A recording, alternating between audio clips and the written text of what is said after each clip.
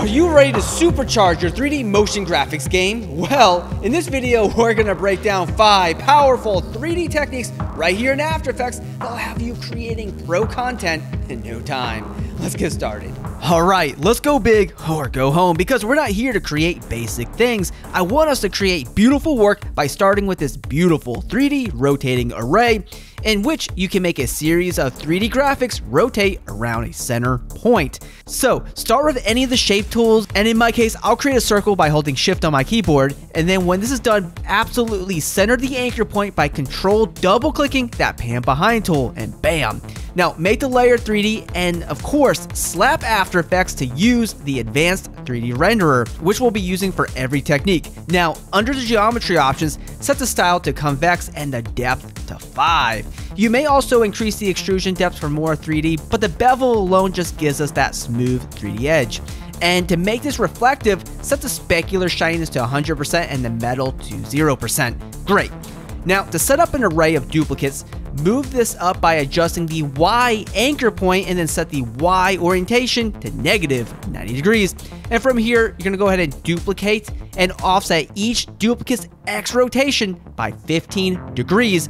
And you should be able to quickly duplicate and stack this up to finalize this beautiful circle. Now we just got to create a null object, make it 3D, and parent all the shape layers to it, giving us the ability to adjust the rotation and the scale of everything. Beautiful. Now we can even animate the Z rotation with the time *20 expression when you alt click the stopwatch to have this rotate by. Now with all the examples we'll be going through, we need to make the 3D look really good. When you're working with advanced 3D, you can create an environment light which will cast shadows on nearby objects, but you may also need to change the light's rotation to kind of perfect that. And lastly, you can spread the array closer or further apart by adjusting the Y anchor point of all of these circle layers. Okay, the next powerful scene building technique is combining multiple 3D motion graphics together. For instance, let's say we want to insert an object in the middle of our array or just build a scene.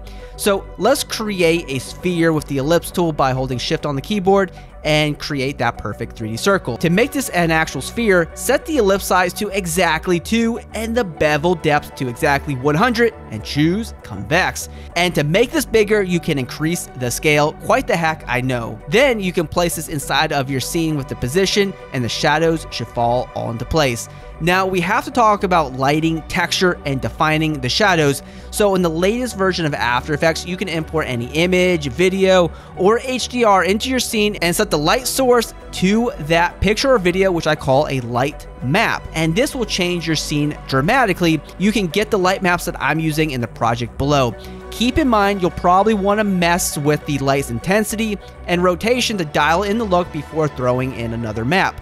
Also, a 3D model's shininess and metal can make all the difference as well, so mess with that.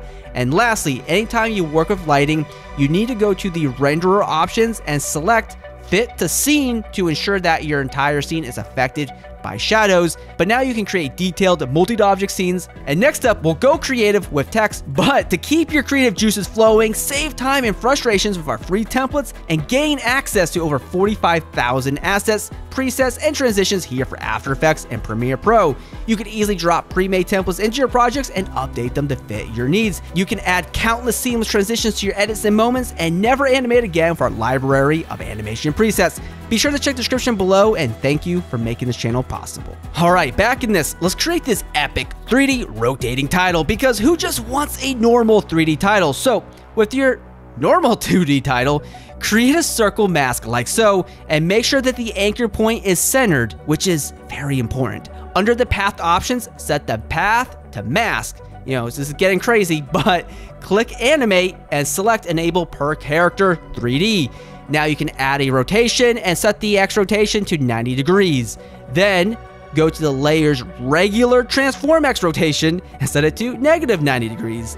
And then from here, the next logical step is to increase the extrusion depth, and I'll also add in convex as well. Feel free to copy and paste your text a few times to loop this around, and you can animate the Z rotation with the time expression to actually see this loop by. And again, remember, use an environment light and your choice of light map to dial in the look.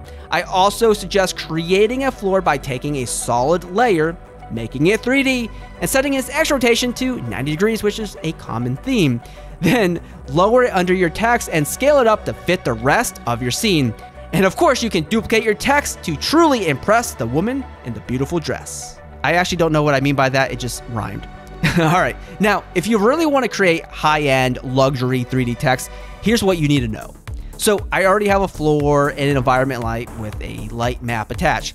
With the text, I'll just extrude it and use the convex bevel with its max setting at 10 to really smooth this out. You could make the text really reflective with the specular shininess, but sometimes there's a middle ground or even a quarter ground if that's a thing. But with text, you can actually style individual parts of it by going to animate and adding a bevel color RGB, and you can also add a side color RGB. Then set the colors to whatever you like. And to see that I'm not joking about the level of detail at your disposal, add a bevel shininess and a side shininess as well, and then we'll set these to a 3/4 ground, or 75% I suppose, which gives our sides a golden reflective look. Additionally, you can add in a position parameter with the enable per character 3D checked and adjust a Z position to have this come by us. Then animate the range selector start to have this all fall into place. And now you have a professional title reveal for your job interview.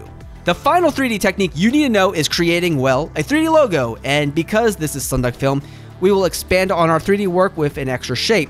So you'll need a vector document or the Illustrator document of your logo. So then you may right click it, go to create and choose create shapes from vector layer. And just like any shape layer, you'll make it 3D, and then you can adjust its material options, and of course you have your environment light and all that.